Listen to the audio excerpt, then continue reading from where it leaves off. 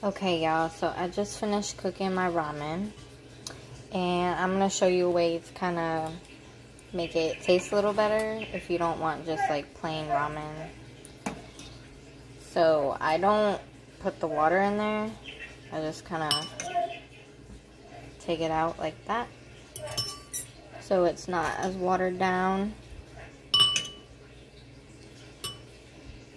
Okay, so once I'm done with that, I have this,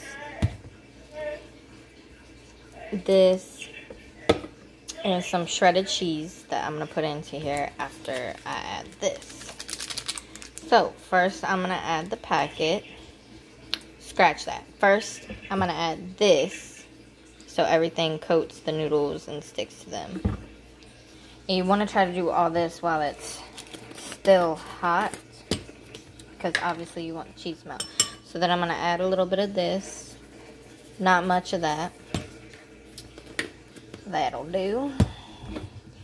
And then I'm almost out of garlic powder, and I hate it. I use it for like everything.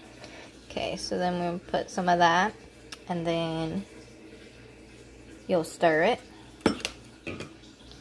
Then after that's all done, I put some shredded cheese on there, a good amount, and stir it so it melts. So then it looks like this. Let me see if I can get a little more garlic powder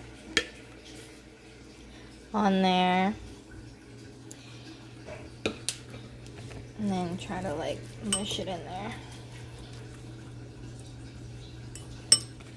And then I put some more cheese on top.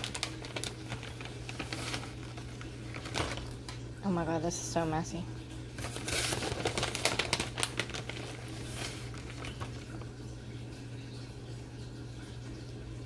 And this literally tastes so freaking good.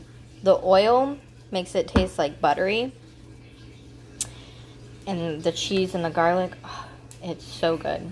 So if you ever want ramen, but you don't want just plain ramen, you want to feel a little fancy, then make it like this. It is so good. I promise you, you will not regret it.